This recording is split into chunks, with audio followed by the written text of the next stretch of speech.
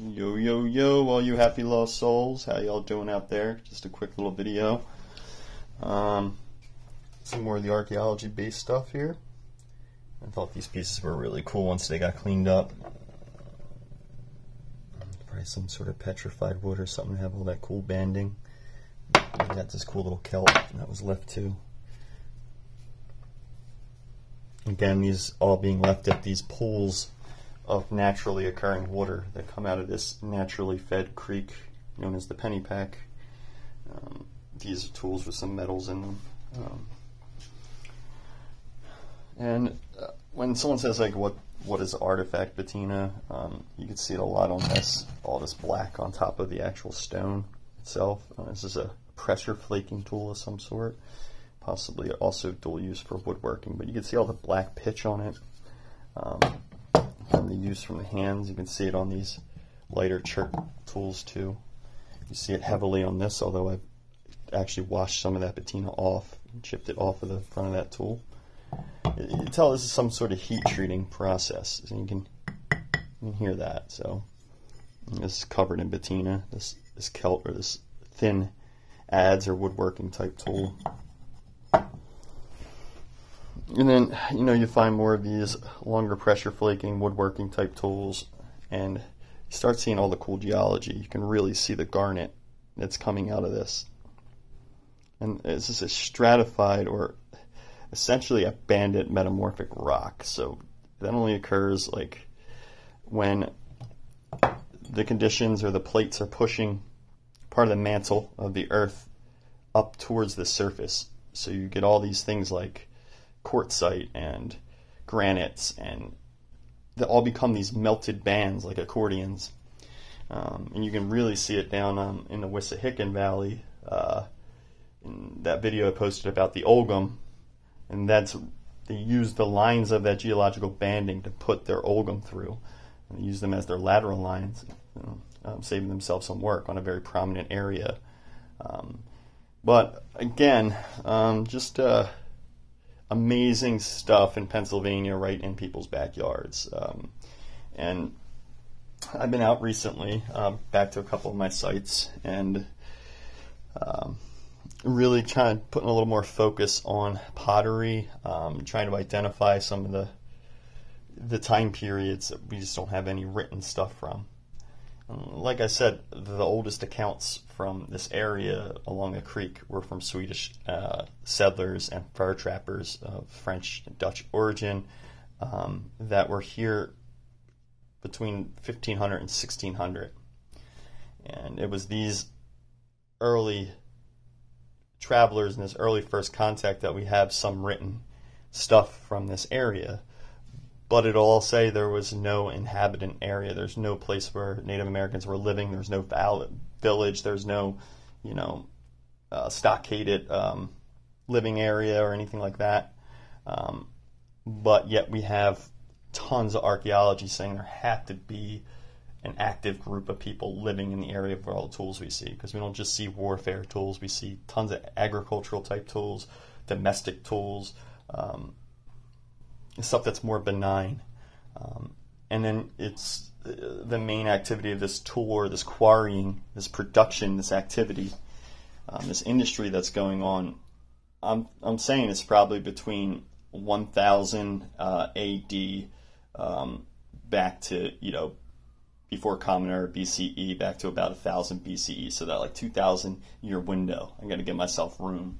But I think a lot of this animal side profile worship being endowed into the tools, like this emphasis on decorating, like this hammerhead here. You see the notching to grab making it a composite tool to grab the handle there, and then you see this distinct striping and this paint that might have been left. It was a bird effigy, and then we've got ones that look more like a boar, like a you can still, this is very hard to see when it's not wet, the eye on it, but this is the one with the eye on it, carved into it. And this is the side profile of a boar, its snout. You can see its ridge line up there, still carved. You see its eye right where my thumb is, right there. You can see the eyebrow, the pupil, and on both sides.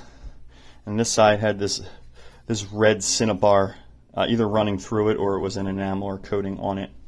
But this is a digging or earth moving or like a hoe, like, you know, to agricultural type tool. And borers dig in dirt a lot. You see the eye better this direction. So there's an eye. It's like two-sided. You can hold it either way, and there's an eye. There's an eye there, and then there's, if you hold it this way, there's another eye there. So that duality going on with this animal effigy, but you can really see the eyeball now. And whatever that black dye or pigment was is faded, but it was black on one side, red on the other. It's another very Native American type color combination, black, white, and red. And then the blues, greens, and browns and stuff, that's more of this Mayan or this Cahota type influence that's being pushed into these quarry sites. And I think at some point these rich areas of great resource, like soapstone and agate and silvers and golds, and the Susquehannock being proficient, actually super skilled at working with silvers, pewters, coppers, you name it. And unlike the copper found in America that's so pure and accessible on the surface, that doesn't need any kind of refinement done as far as creating an alloy or crushing ore up and pulling metal out of rock.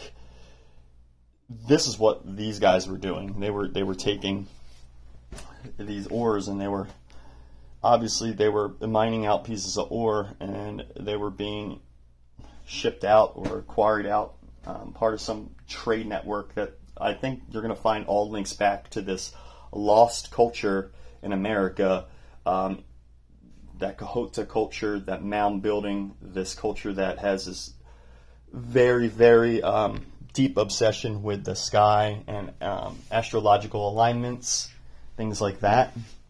Cahota, it maps out, literally, if you look at these mounds and you look up at the sky, you're going to see Orion and the journey through the Milky Way, this whole idea that all ancient civilizations, the Egyptians, the Olmecs, the Mayans, the people from Cahota, mound builders, and I think this is his leftover memory that is ubiquitously shaded with the amnesia of some catastrophic event probably happening around 13,000 to 15,000 years ago.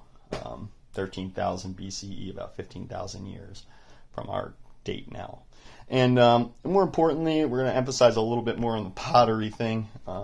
So like I said, I've been more conscientious of finding different pottery and trying to sort that as far as glass too, so we can see what Europeans were in the area trading at the time. Get a lot of this black glass here. This is very, very French. This is French glass. We find that by the silver mine. It's a very good thing to tie together these old, colonial and later period pieces in the same area that the silver mine legend's coming from. So it's and then here's some different pottery shards I put out from different time periods that I've located. And this is interesting here. This is one of the best pieces I found prior to finding these two big pieces. And this piece is probably a little bit from more recent. You can see that there is very, very high technology putting this salt glaze and getting the colors to paint on and then come out that way when you actually cook it. And if you look closely, you see it streaked with green and that Mayan blue in there. And then you got these two arrows facing each other. This is probably part of a funerary pot that broke up and got washed down from the hills and ended up into the water. You could tell that it was slipped on both sides at one point, but the slip from the inside is coming chipped away and has broken down. But again, this is probably a funerary pot because of it, and it's probably newer. This is probably circa 1200 to 1600, 1700, because this slip, you see it in Mayan stuff that's really old, but it hasn't been around for that long. Before you would have pieces, here's probably the oldest piece of pottery here, and you can still see the rim of it right here, the lip of the whatever this was, this bowl or this pot, and that was the top, and you're seeing the lip of the pottery. But this is just completely just clay that has been heated. It definitely has been fired, But this is just, again, this is like a soapstone powder or limestone powder they made, mixed up, you know, with some fibers, some pitch or whatever they mixed into it and then cooked it. And you get this this high, it's probably got high, it's high in iron content too, most likely. But yeah, this is a nice piece to find. But if you find like a piece this big, it just looked like a rock. It's so hard to differentiate the pottery from a stone when you're out looking. And then this is definitely Susquehannock. This is a really old pottery shard, but you see these little lines in it? These little hash lines and these cross lines and this coloration with this this pitch, not pitch, but this glaze, this primitive glaze, which is really, it's made out of a mineral that has a lot of iron in it. And I have a big piece of it over here called bog iron, or whatever you want to call it. Thought this was a meteor at one point. I had that tested. It's not a meteor, though it could fool you. But this is like a hematite, and they would make a lot of reds and brown dyes out of this. And they probably added some of this into the actual pottery mix before firing to give it some strength. It gives that gray, that reddish hue of rust to it. Like this right here, you see there's just a lot of iron in that piece of pottery. But this is another really, really old pottery shard. And I'm going to chalk it up to Susquehannock, with this being, you know, from year 0 or older. And then you get this newer stuff that has more of the Mayan type coloration on it. What you do, put this coloration, this green blue right here, this same green blue color is found right here on the lines, on the actual lines. You can see